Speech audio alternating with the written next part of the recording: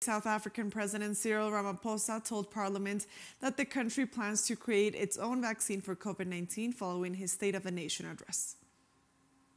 I've asked the Minister of Higher Education and Innovation to put together a team of scientists to begin the process of developing our own vaccines so that we can deal with this pandemic and future ones.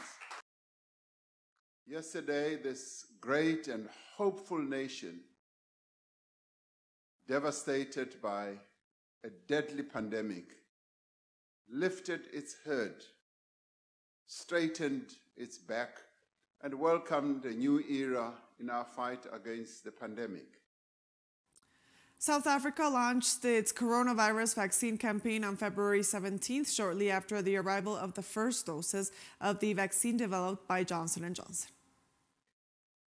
Less than 24 hours after the shipment landed of the virus, the first COVID-19 vaccine, the first COVID-19 vaccine was administered in our country.